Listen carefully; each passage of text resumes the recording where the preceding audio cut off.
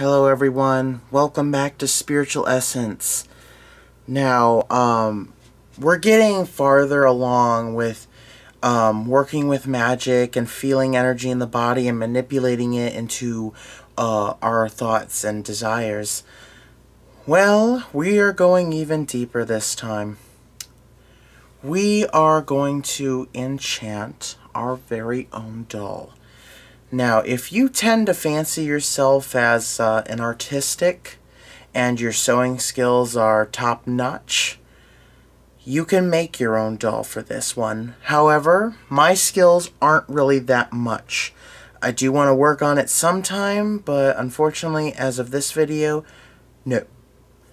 So I'm going to use a doll that has already been made that I have. Now, what exactly is enchanting? Enchanting an object is filling an object with energetic thought forms like prayers, spells, basically filling it with your energy of what you want it to do. So say you wanted to enchant an object for protection. Obviously, you would charge it with your protection during a spell, a ritual, or even just praying over it can be a form of enchanting something. Does this mean the doll is going to be possessed now? No. No. This is not possession, and this isn't conjuring. Conjuring is a different thing entirely, and it's most likely we're not going to delve that deep or that dark in this channel. This is for something like protection, prosperity, purification, maybe enchanting for loyalty, whatever you want. Basically, we're going to fill this doll, in this case, with protection, protective energies, and this will not only protect the home and everything in it, but also ourselves from outside forces, whether they be spiritual or physical. Alright, so here's the doll that we will be enchanting. No, her name is not Annabelle, her name is Annie. She's a Raggedy Ann doll that I had received from a thrift store. I've already done a cleansing on her just to make sure that nothing evil was brought with her. Now, why exactly did I buy a doll? Well, for spiritual reasons, of course. It's not like I play with this doll. No. I bought her so that I could perform some spells and enchantments on her. And she is going to be the doll that we are going to use in this experiment. Now, there's a fine difference when an object has become negative from a previous owner and enchanting. Enchanting usually is purposeful. Someone does this intentionally to fill the doll with either negative or positive energy. In this case, we are going to be filling her with positive energy.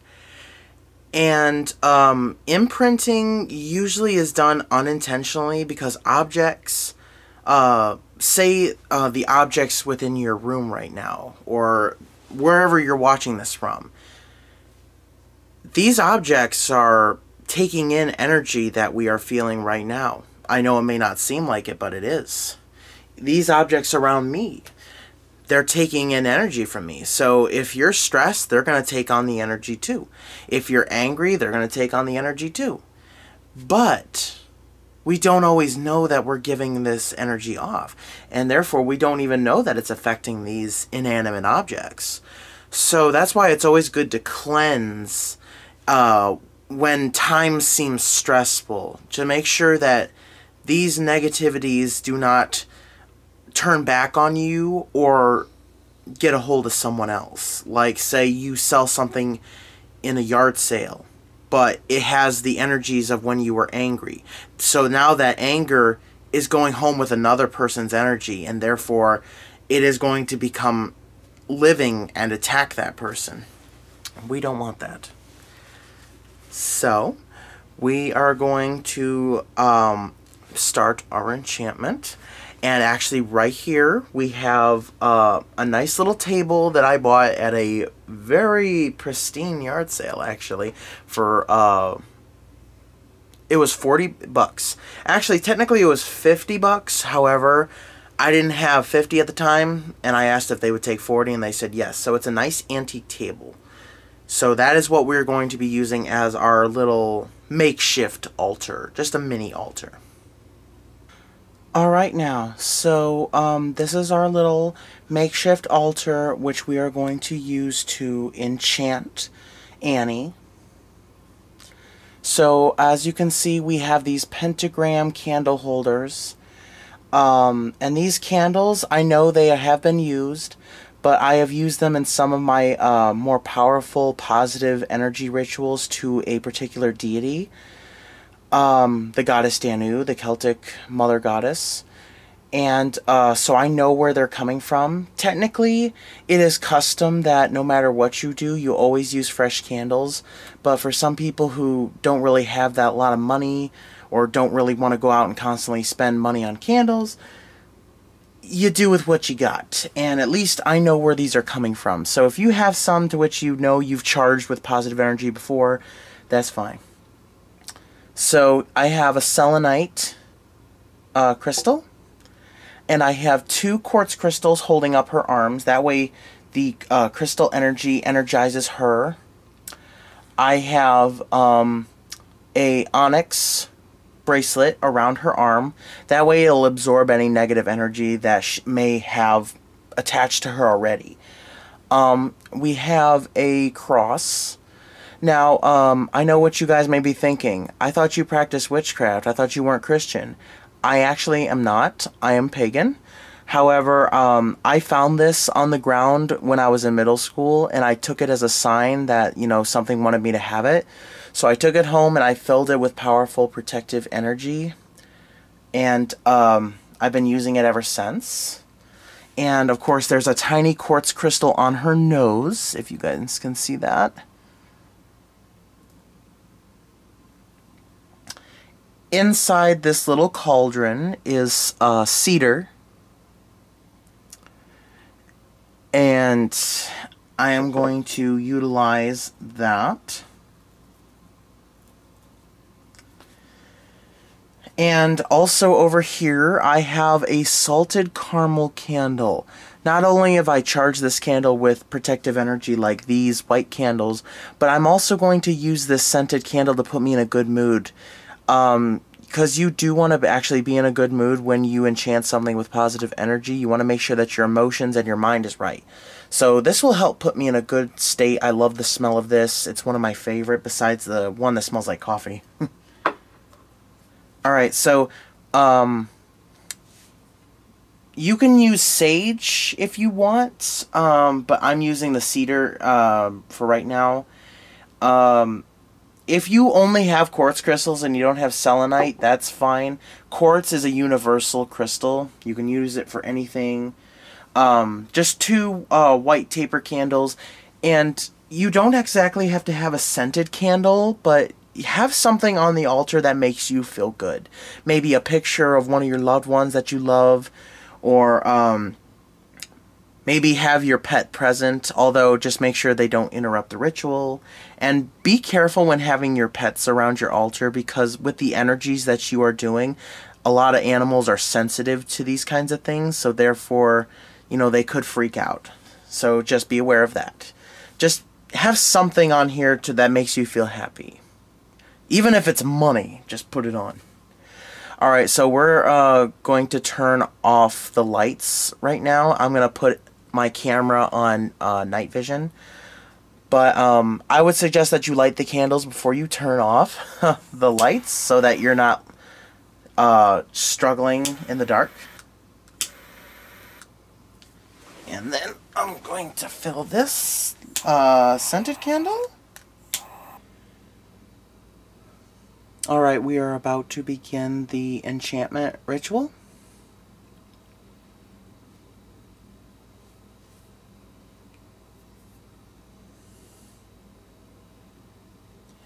I ask for my protectors, the gods that watch over me, as well as my very own guardians, my guardian angels, to be present with me at this time.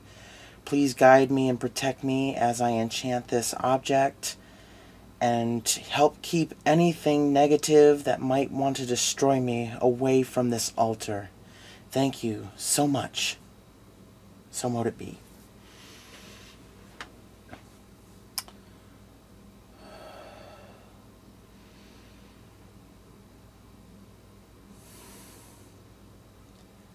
Meditation is probably the best thing to focus your energy and your mind and calm yourself.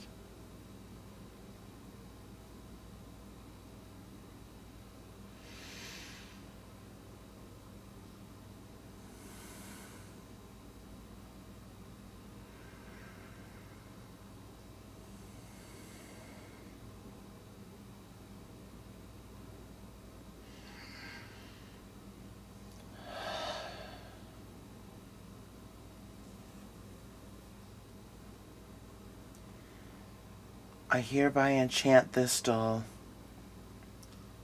with the powers of love and light and positivity. Darling Annie, I fill you with white light, protection, and positive power. Let you be a conduit for all things positive in nature. Be the protector of this home and myself. Protect all who enter, and destroy those who wish to destroy us. I fill you with warrior's spirit and strength. May your honor be just as good as your own positive grace. Darling Annie, I fill you with white light and protective energy. I hereby fill you with the protective energy that I see in my mind's eye and I feel in my heart and soul. I fill you with white light of protection, the purifying light that shines on all things to rid us of our negativity and our darkness.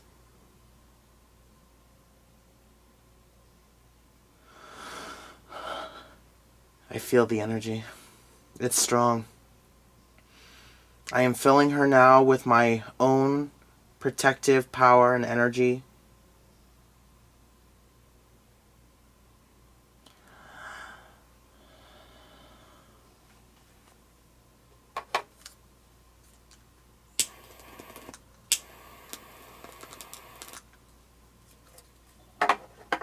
I use this cedar to further empower your energies, and also the tools that I'm using at this table, and the crystals, and the altar itself.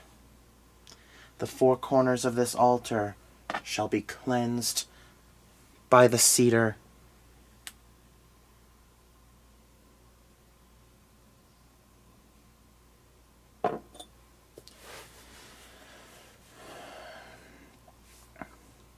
I fill you with power and positivity, strength, Annie.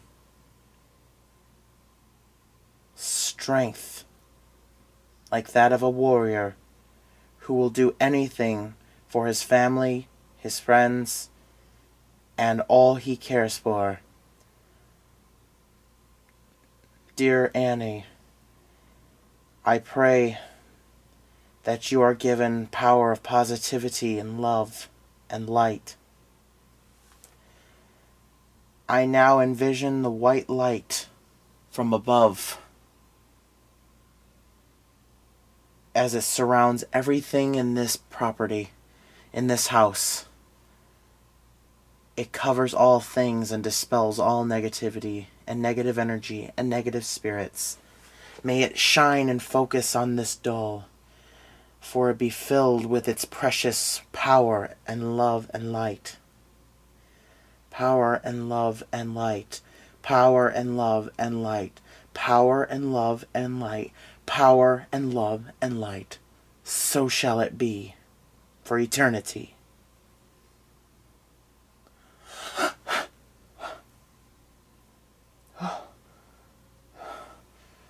Oh, that was pretty powerful. Usually during rituals like this, I will sometimes get energy that flows over me that makes me jittery, and it kind of gets me a little out of breath, but that's how I usually know that it worked.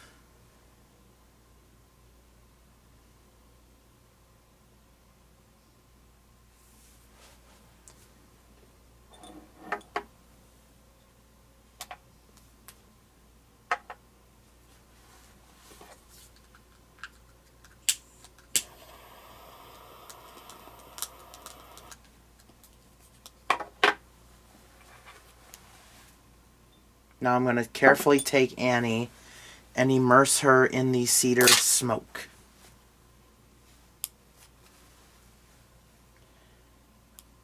I am now going to carefully just immerse her body, her arms, her legs, her head, all in the smoke. Everything that can possibly be immersed in the smoke.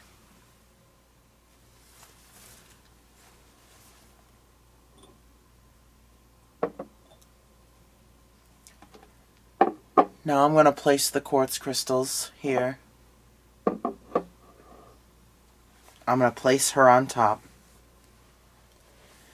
And I am going to say a prayer to the goddess Danu, who she is my main mother goddess that I call to. I'm going to ask her to also place her blessings upon the doll, Annie. I'm actually going to use these onyx as kind of prayer beads. Goddess Danu, I call upon you in the time of need right now. Please hear my prayers. Continue to watch over me and my family as well as my friends. Please help keep us healthy and give us the strength to keep ourselves well off and healthy and happy. I ask you to be present now to fill this doll I call Annie with your powerful motherly energy. Wrap your arms around this doll I name Annie with your motherly embrace. Fill it with all the love and warmth that you give off to your people as you will this doll. Please fill her with the powerful energy that you immerse me in. Provide her with strong, powerful, ancient energies, one of power and positivity and strength and protective energy. Blessed be, Danu. Blessed be. Thank you.